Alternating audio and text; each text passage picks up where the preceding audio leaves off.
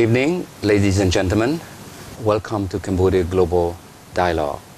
The Cambodia Global Dialogue is a series of dialogue, of discussion, of exchange of ideas, perspective on Cambodia in the context of its role in the region and the world, where the intent is to discuss on issue where Cambodia is situated in the global and the regional context, and how we can stimulate discussion with regard to the development of the Cambodian economy as related to the implementation of the Royal Government rectangular strategy.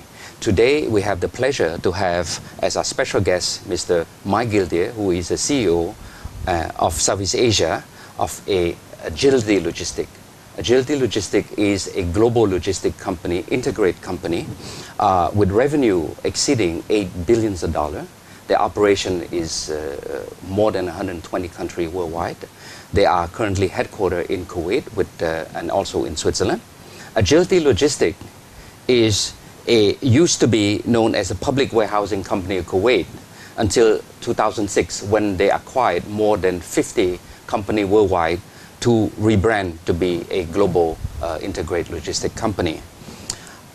Mr. Mike Gildear is currently the CEO of Southeast Asia operation.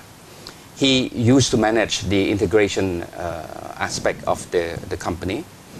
He used to be a management consultant with Accenture before he moved to logistics. He held numerous high positions with the international company like UPS, APL, NOL, and UTI. Currently, he's based in Singapore, and he's been working and living in Southeast Asia since the 1990s. So again, Mike, a pleasure. Welcome to the Cambodian Global Dialogue. Thank you. Thank you for inviting me. Thanks. Let me just set the context that why we are so happy to have you in our program. As you probably know, having an operation in Cambodia, that the Royal Government of Cambodia, under the leadership of Samdech Prime Minister, yes, has been on the forefront to push Cambodia to open up its economy by joining the WTO, by being a full-fledged member of the ASEAN, in the context of the sub-regional of the Greater Mekong sub-region. You know, Samdech Prime Minister has been pushing this so-called economic liberalization, trade integration, so that we are able to develop the country and to generate growth through integration. We are also mindful that in the context of this regional integration, the issue of logistics is very important, not only from the context of moving goods, but for the Royal Government of Cambodia, we felt that to be competitive, we have to be able to export. And to export, we have to be able to produce. But producing, exporting in itself doesn't mean anything if we're not competitive.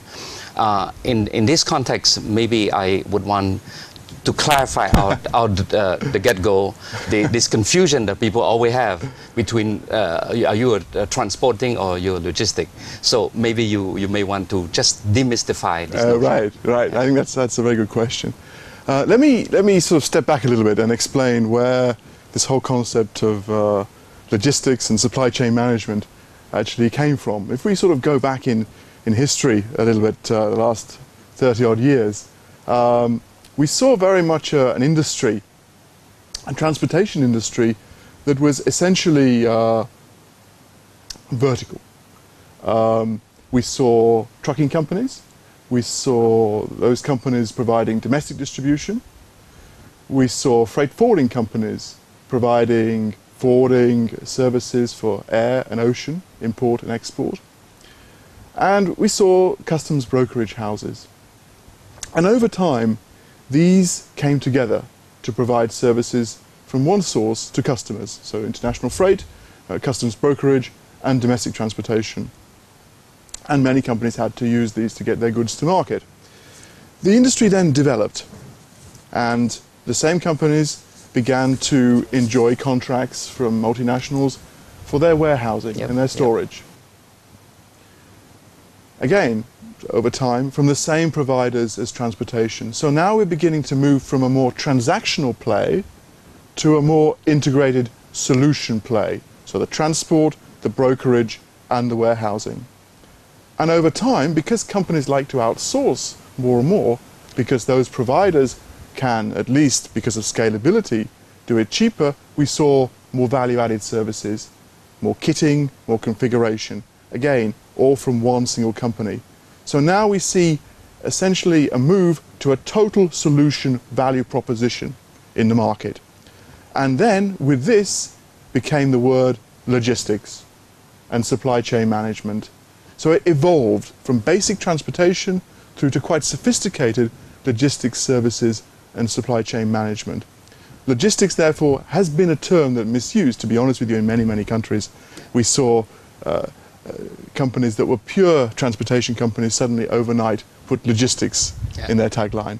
That's a little bit misleading, because really logistics is all about offering a solution with a clear value proposition to the customers. Thanks, Mike. Cambodia, for the last 10 years or so, we've been growing exponentially in the area of garment export. But we see that with the global economic crisis, garment have slowed down a bit. But we see in the recent year the emergence of the export of the production of agricultural commodity like rice, like corn, and many other agricultural commodity. We felt that to move agricultural commodity, which is quite heavy, bulky, very difficult to package, this required, you mentioned sort of like a solution as compared to the garment industry. How do you see Cambodia restructuring its logistic industry so that we can provide a solution, you know, to move all this agricultural commodity out of the country?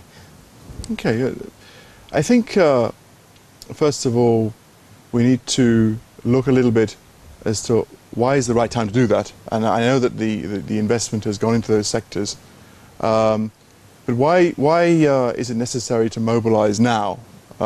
Because I think there's a window of opportunity here. I mean, we've seen many manufacturers over the last 20 years move into China.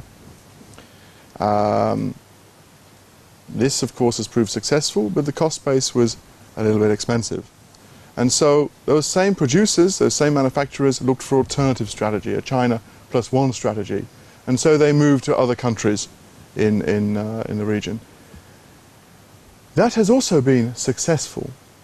But the problem is this, that often those other neighboring countries, actually to Cambodia, didn't have the infrastructure to support those manufacturers that moved there. And that infrastructure is essentially roads, developed ports, airports, customs clearance abilities, etc. So I think when anybody talks about logistics, there's certain prerequisites that have to be in play. Yep. And if they are not there, then it's going to be very, very difficult to get goods to market. That's the first point. I think these prerequisites fall into basic areas. One is connectivity. You need connectivity in terms of roads, rail, as well as the development of ports to get your product to market. And with connectivity goes the ability, therefore, to ship products out. Now, in Cambodia today, highly reliant on secondary ports and transshipments across the world. So therefore, the lead time is a bit long. We need to shorten this in order to get the products to market faster. I think we need, therefore, to also look at the infrastructure, to look at the quality of the roads, for instance. We need to look at the education, the ability of people with skill sets to deliver solutions to move products out. We need to look at border administration, how customs can be improved, essentially. And the various areas, but these are the main ones that will drive the flow of goods leaving the country and allow you to be an exporter.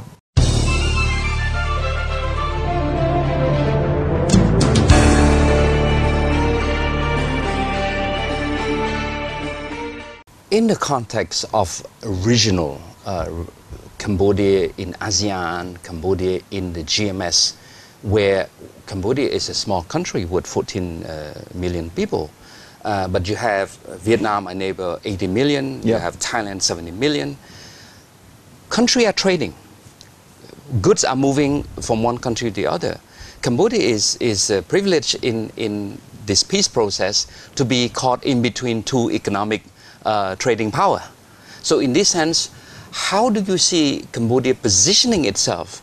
And in other words, how do Cambodia position itself so that it can be a catalyst of the cross-border flow between these two larger countries, and ultimately, of course, with China as being a major, player in this regional dynamics?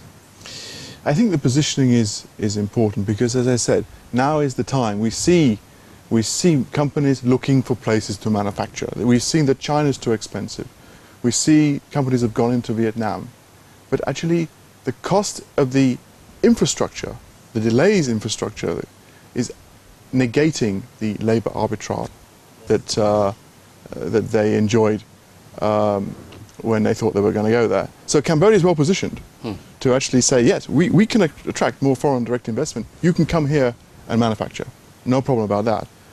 And I think now is the time. You cannot wait because these developments are happening quite fast, and therefore I think it's vital that Cambodia is a leader in ASEAN now, because by 2015 it will be a common market already in place. So I think now is the time to mobilize. So now is the time to essentially look at what needs to be in place, what infrastructure needs to be in place, and this may involve working with the private sector to develop, for instance, the ports and the airports. Let me give you an example. Today, the capacity in Cambodia's airports is quite limited for export. I think the maximum that can be exported on a monthly basis is around 120,000 tons per month. That's not so much. That's not so much, yeah. So what does that mean? And of course you've got garment factories already producing, and we wanted more production to come into Cambodia.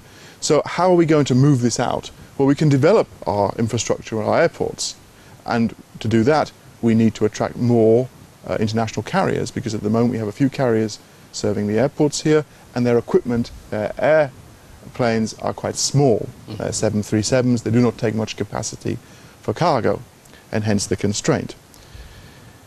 Alternatively, we can look at cross-border solutions, and this is also very powerful. We can begin to truck product across into Vietnam, and we can use Ho Chi Minh, for example, as the point of departure.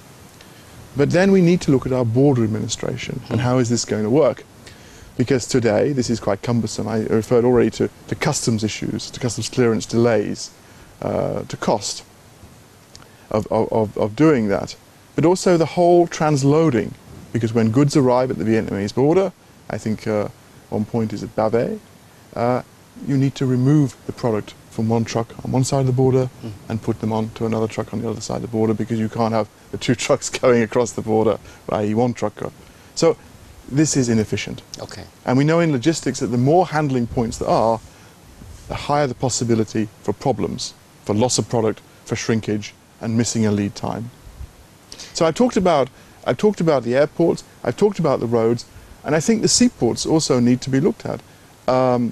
Cambodia today is highly reliant on using barge services to other ports and then transshipment through Singapore and Hong Kong, essentially. This adds lead time and cost.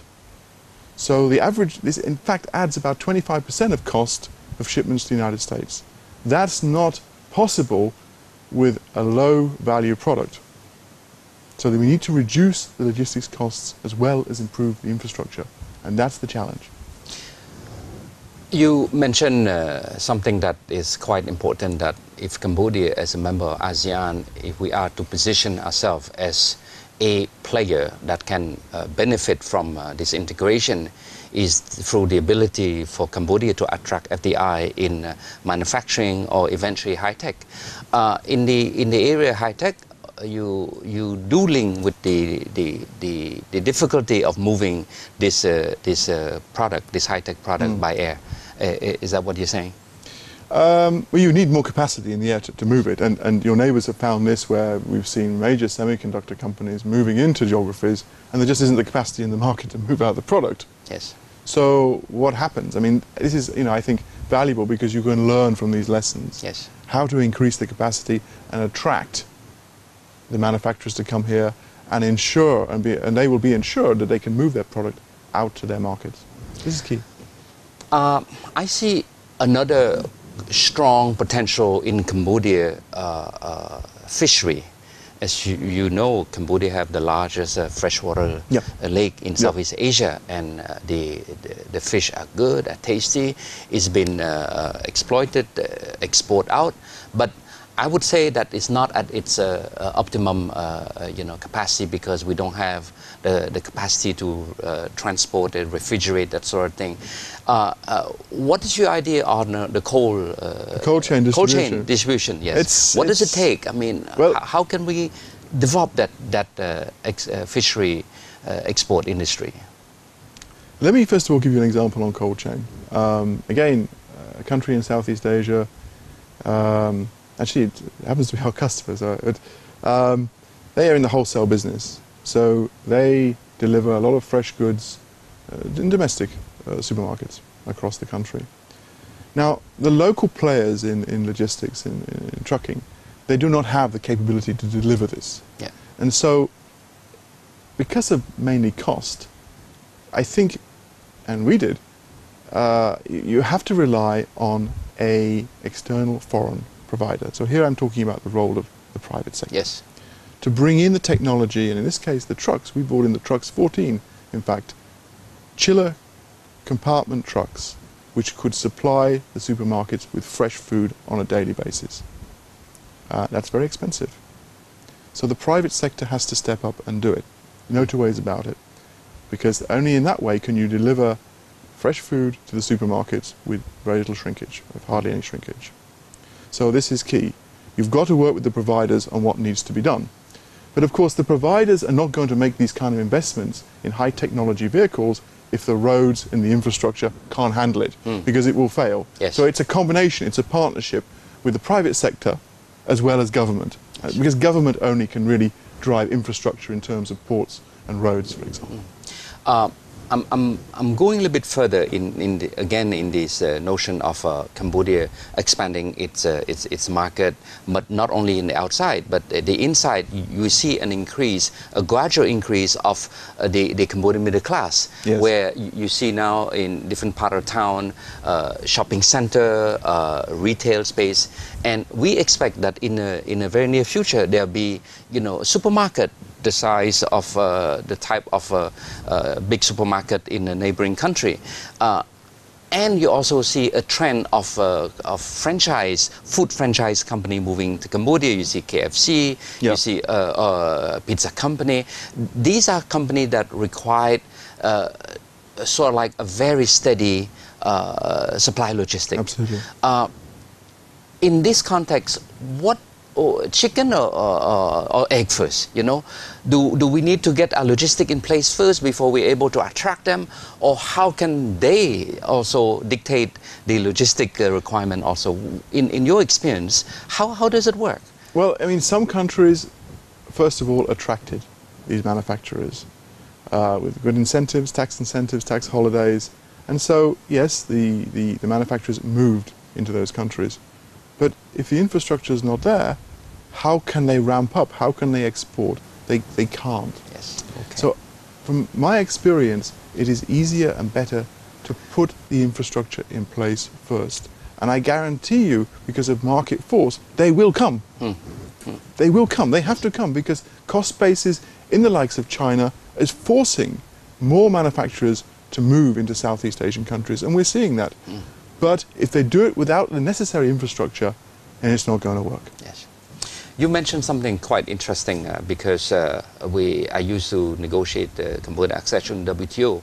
We work quite a bit on the service issue, on tax issue, incentive. The notion of logistic is a service provider. Logistic is not like you open a factory, you produce good, where in the investment law it's quite clear-cut in terms of these are the fiscal incentives, non-fiscal incentive for this sort of production facility investment. But service is quite a little bit the uncertain aspect. What is service?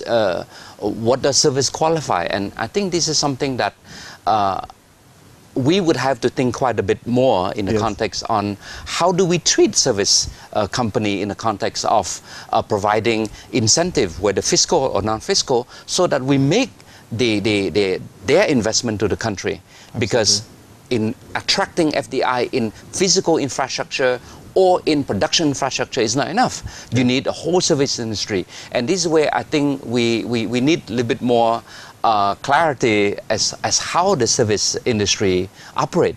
And how do you see in the experience of other country, service company being treated in terms of incentive, for example?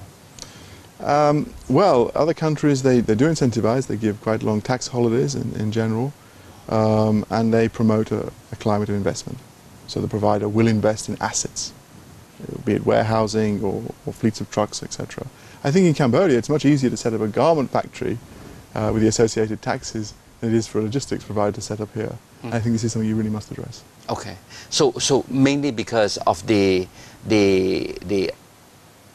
sort of like unclarity of the investment law, the tax structure, right? Exactly, the tax and the customs. The I customs see. need to be a little bit simplified and faster. Okay. Because then you can import and export faster. Yes. But I was reading, a global trade index, the enabling trade from the World Economic Forum, and this covers essentially border administration, market access, transport, communications infrastructure, and general business environment. Yes. And out of 125 countries, Cambodia in 2010 came number 102. Now last year it was number 91. So something's not going in the right direction. Yes. And we need to identify very quickly what is going in that wrong direction and correct it. Yeah. Because the window of opportunity is limited. Yes. You need to have all this in place by at least 2015. And I would argue now, because I see Cambodia surrounded by countries that are less stable. Let's face it. Cambodia is one of the most stable geographies in Southeast Asia, and I think that's correct, because that's another criteria where investors look at when they want to put their money into countries. Yeah. So now we need to look at what is going wrong today and correct it.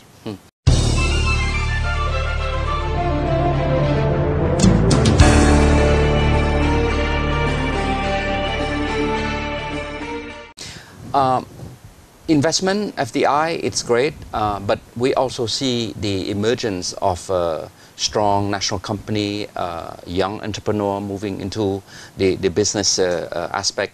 And this is one of the hope that I see in Cambodia, is that you see an emergence of a new generation of business entrepreneur, Western trained, Western influenced, Western educated, partnering with the big multinational, like company like yourself. Where in the area of logistics, where do you see the area of opportunity for investing in this whole supply or value chain? Yeah. Well, as I said earlier, there's quite a number of prerequisites that I believe need to be in place. But perhaps one of the most important is education. Yes. We need on the ground trained logistics personnel. Yes. This is why Singapore has been quite successful, because education is quite high on their ranking. So we need to put in place institutions that can teach and train people in the art of logistics and the skill set of logistics. That's key. Yes. And this is the role of the universities to do that. Yes. So that's one area, I would say, education. Infrastructure, I've talked about. Technology also is a key thing. Many manufacturers globally, they spend millions and millions of dollars on research and development. What they don't want when they get to their end market is to throw those products on the back of a truck and not have a clue where they are. No visibility into where they are actually being moved, because it results in delays, loss of information, because that is very bad, because they cannot tell their customers where their products are, and high levels of shrinkage. So we term it in the industry a track and trace mechanism. How do we put one of those in place so you can see at the press of a button on a laptop where your product is at any given time? These are the sort of things that need to be in place to attract really the higher end manufacturing bases that you need.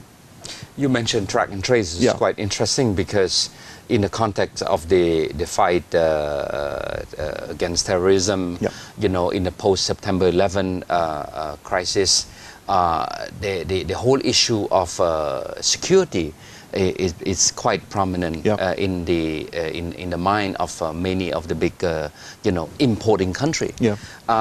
What do you see the challenge for Cambodia being a small exporter in relative term, how are we going to tackle, this issue to be part of this whole supply chain without being hampered one day to say, look, Cambodia, you cannot ship your good out because you did not meet the security parameter imposed by, in this case, the US port or European port, for example.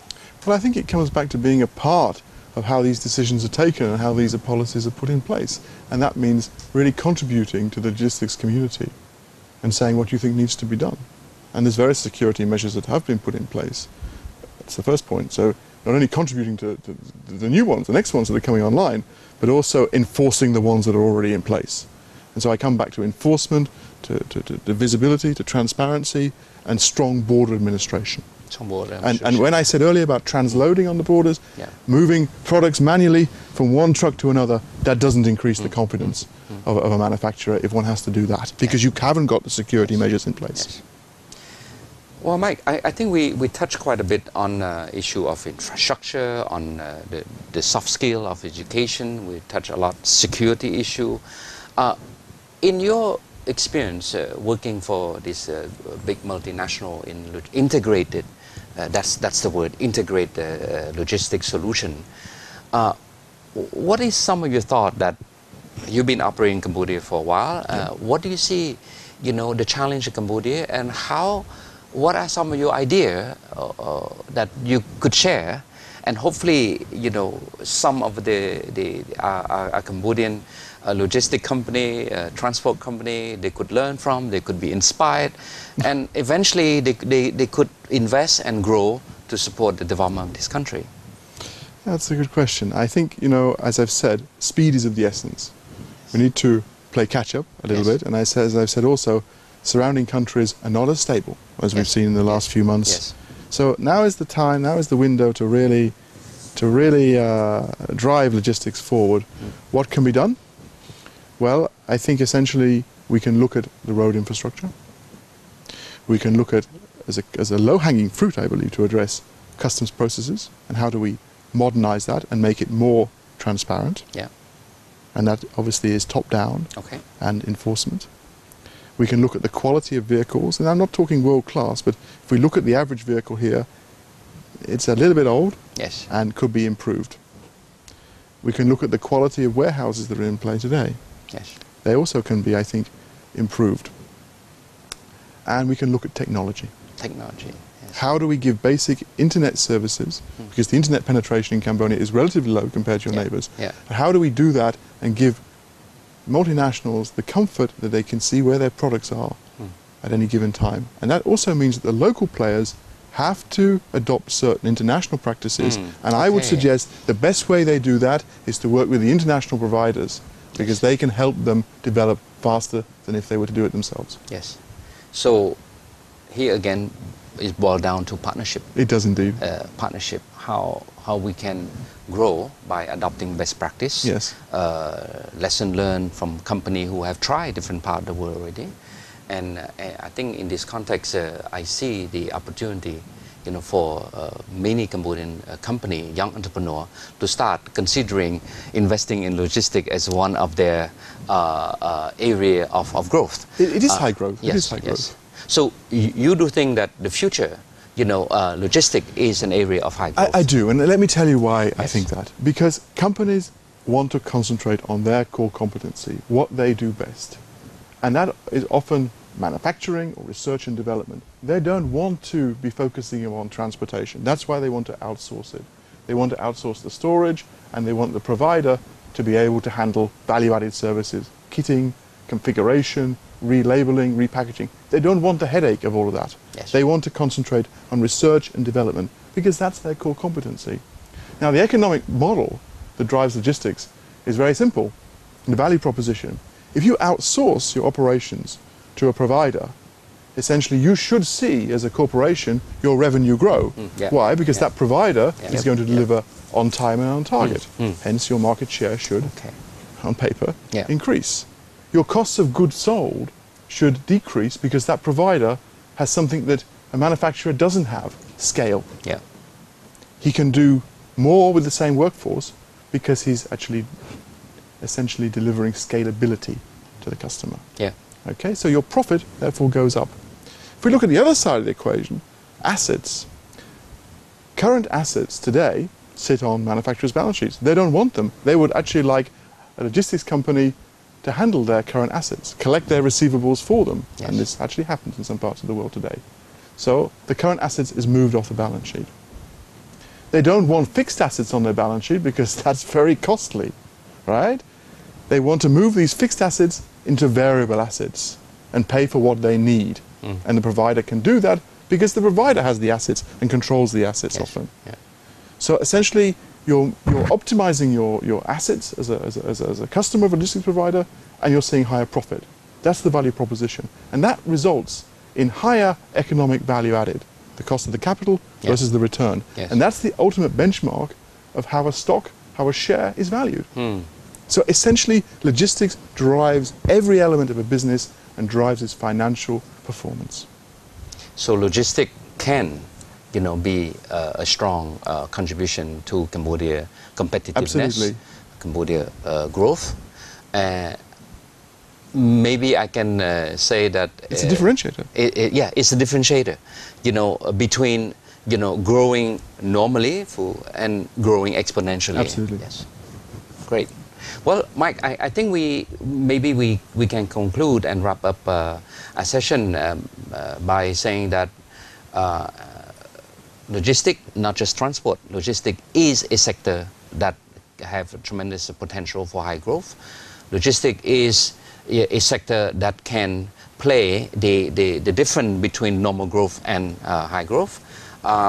Investing in logistics is quite fruitful or productive because if you're an area that benefit from high growth, your rate of return, your shareholder will be quite happy.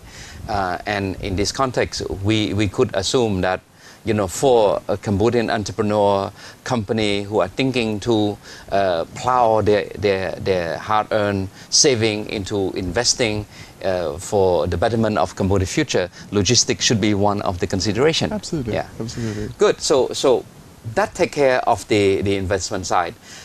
Going back to the theme of our global Cambodia global dialogue, I'm glad to say that Cambodia has benefited tremendously from trade openness.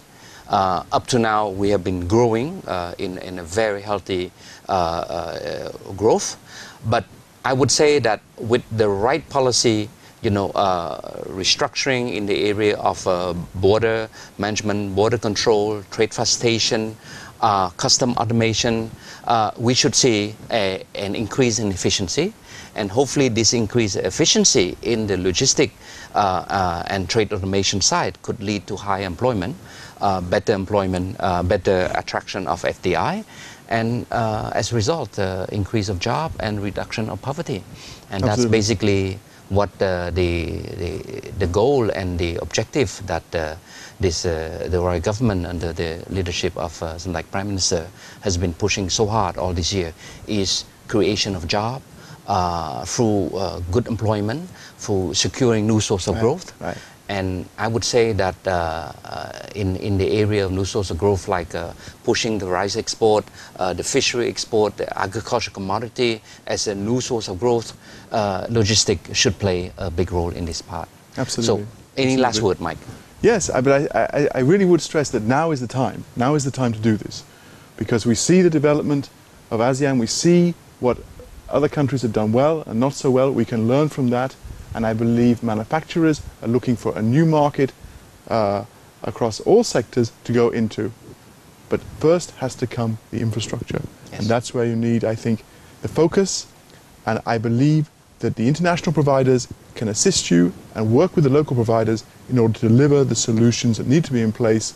So when those manufacturers arrive, the logistics solutions are essentially working, operational, and I think highly effective. Thanks, Mike. Thanks for stopping by to be part of this program. And on behalf of the Cambodian audience and the management here, let me thank you. Thank you very much. Thank you. Thank you. Yes.